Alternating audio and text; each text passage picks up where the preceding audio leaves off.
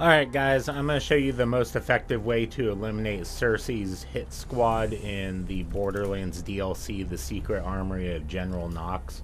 They spawn as soon as you get into Road's End here. As soon as you start walking forward, they will appear.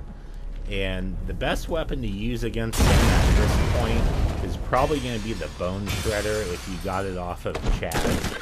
Just because it has a high rate of fire and it has kind of a spread shot.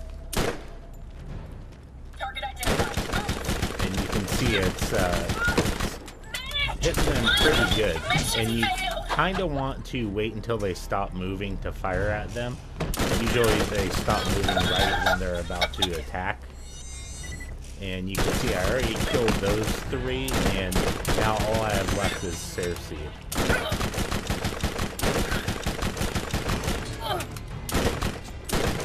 She might take a while to kill just because she does move around quite a bit and has a large health pool.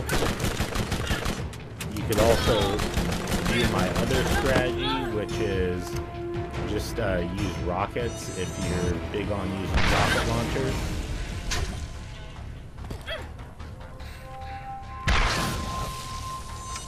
Just because they have a stackable AoE effect, so it's easy to hit them with it, even if they're moving around quite a bit. And that is going to be it. That's how you defeat Ceresia's squad in Borderlands. So I hope that was helpful.